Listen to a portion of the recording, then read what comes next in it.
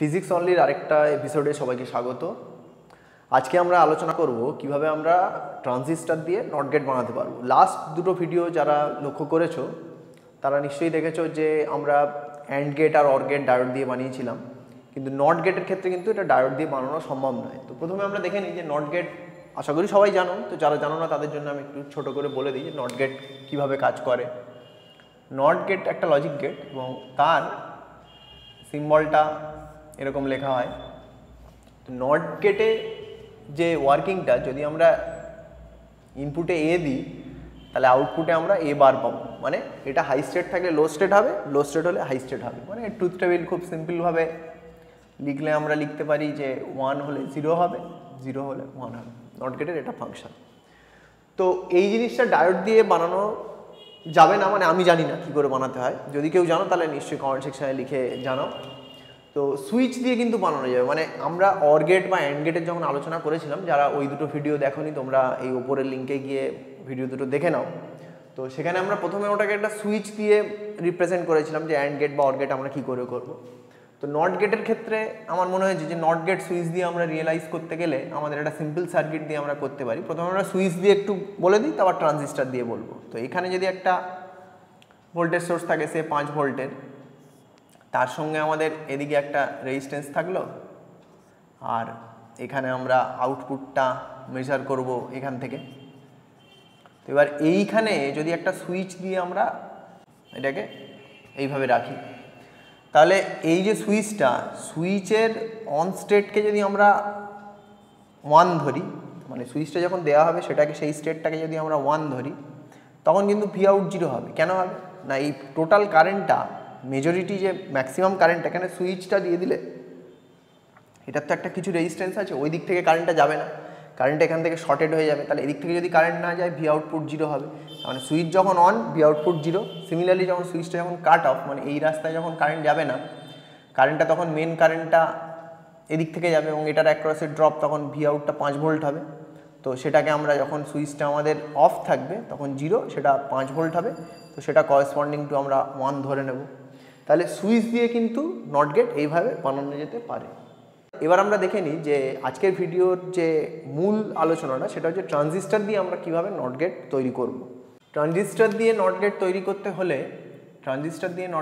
করতে হলে আমরা এখানে ধরে নিচ্ছি একটা এনপিএন ট্রানজিস্টর আমরা নিয়ে নিলাম, এবং সেটার ক্ষেত্রে এইভাবে একটা আরবি রেজিস্ট্যান্স আছে, আর আইসির দিকে আরসি একটা রেজিস্ট্যান্স আছে, তার সঙ্গে ভিসিসি একটা ভোল্টেজ দেওয়া আছে।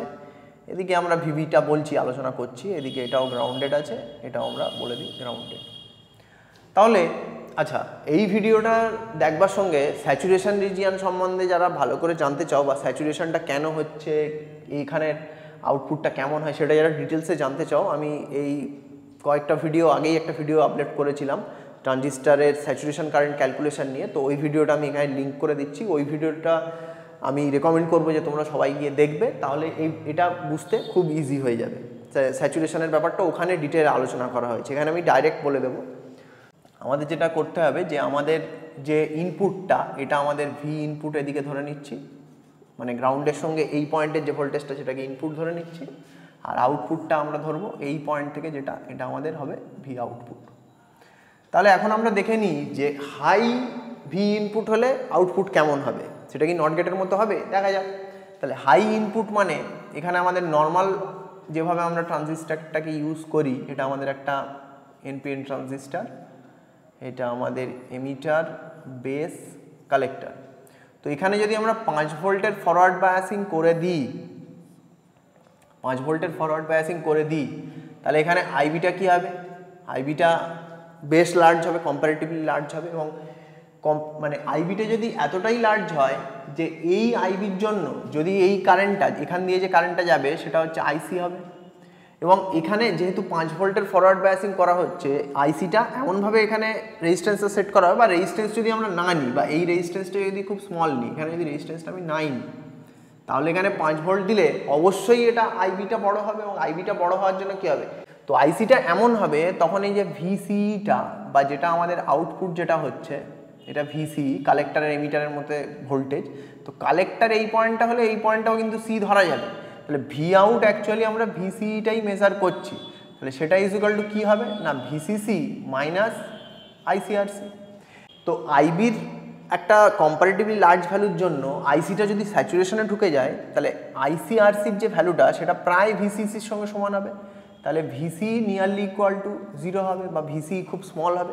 5 ভোল্টটাকে আমরা হাই ইনপুট ধরে নিচ্ছি, তাহলে 5 ভোল্টের হাই ইনপুটের জন্য আমার আউটপুটে ভিসিটা অলমোস্ট 0 হবে, তার মানে লো হবে। তার মানে নট গেটের ক্ষেত্রে আমরা যেটা জানতাম যে ইনপুট আর আউটপুটের মধ্যে যে রিলেশনসটা, যে ইনপুটে যদি 1 স্টেট হয়, 1 স্টেট মানে কি হাই স্টেট, তাহলে এটা 5 ভোল্ট হলে এখানে কিন্তু প্রায় 0 ভোল্ট হবে। সিমিলারলি যদি আমরা দেখি যে এখানে আমি 5 ভোল্ট দিলাম না, 5 ভোল্ট না দিয়ে এটাকে আমি বায়াসিং করলাম না, তাহলে বায়াসিং যদি না করা হয় বা এখানে যদি আমরা 5 ভোল্ট না দিয়ে যদি অনেক কম ভোল্ট দিই বা 0 ভোল্ট দিই, মানে এখানে ভোল্টেজ দিলাম না, এটাকে বায়াসিংই করা হলো না, এখানে 5 ভোল্ট নেই, এটাকে যদি আমরা গ্রাউন্ড করে দিই, তাহলে এখানে যদি 0 ভোল্ট দিই তাহলে বি জাংশনটা তো আমার ফরওয়ার্ড বায়াস হচ্ছেই না, তার মানে এখানের ইনপুট এখন কি আছে, এখানের ইনপুট আগে আমার ইনপুট হাই ছিল, এখন ইনপুট কিন্তু লো আছে। তাহলে ইনপুট যদি লো থাকে তাহলে বি জাংশন যদি ফরওয়ার্ড বায়াস নাই হয় তাহলে আইসি থাকার প্রশ্নই নেই। এখানে বি জাংশনের বা ইনপুটের যে ভোল্টেজটা সেটা এতটাই লো বা 0 ভোল্ট যদি নেওয়া হয় তাহলে আইবি 0 হবে। তো ট্রানজিস্টারের আইবিটা কেন 0 হচ্ছে এটা বোঝার জন্য কিন্তু ট্রানজিস্টারের মেকানিজমটা একটু জানা দরকার, যে বি জাংশন ফরওয়ার্ড হলে তবেই ইর থেকে মানে এমিটার থেকে প্রচুর পরিমাণে ইলেকট্রন বেসে যাবে এবং এই পাত্রার মধ্যে দিয়ে কারেন্ট ফ্লো করা আরম্ভ হবে। তো এখানে ভি ইনপুট লো হওয়ার কারণে আইবিটাই যদি খুব স্মল হয়, আইবিটা কেন স্মল না, বি জাংশন আমার ফরওয়ার্ড বায়াসই হতে পারছে না, তাহলে আইবি স্মল হলে এখানে আইসিও অলমোস্ট 0 হবে।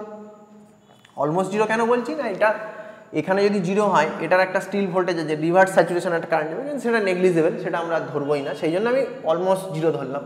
তাহলে আইসি যদি 0 হয় তাহলে এখন ভি আউটপুটটা কী হবে, ভিসিসি মাইনাস আরসিআরসি, আইসি 0, তার মানে এটা নিয়ারলি ইকুয়াল টু ভিসিসি হবে।